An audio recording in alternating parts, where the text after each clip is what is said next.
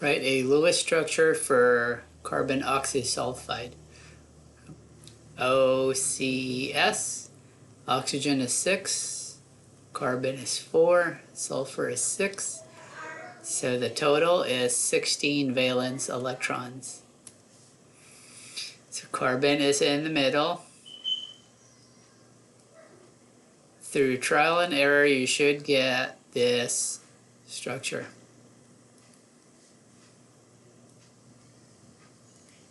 2, 4, 6, 8, 10, 12, 14, 16. 8 around oxygen, 8 around carbon, 8 around sulfur, and that is a valid Lewis structure. Part B, what is the molecular geometry according to VSEPR? So around the central atom, carbon, there are 2 bonds, 0 lone pairs. Therefore, the geometry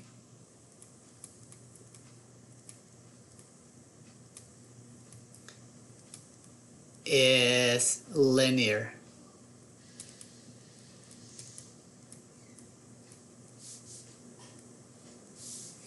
And part C, does carbon oxysulfide have a dipole moment? So let's look at the bonds.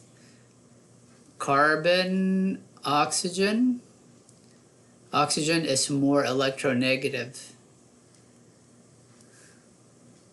Carbon, sulfur.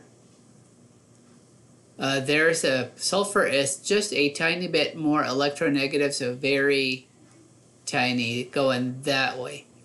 So if you look at the molecule as a whole,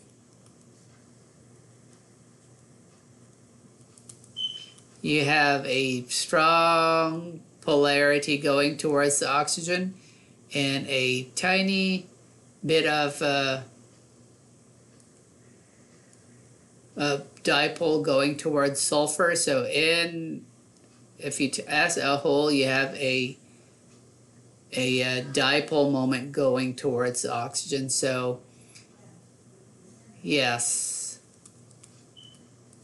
OCS has a dipole moment towards